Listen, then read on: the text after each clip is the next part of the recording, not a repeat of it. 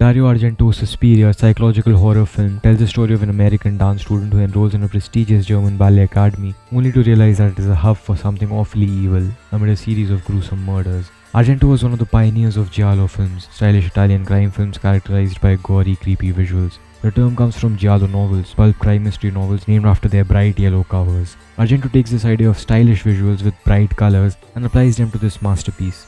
While the genre of horror relies on darkness or dim chiaroscuro lighting to build an atmosphere of fear and tension, Suspiria is anything but dark, pun intended.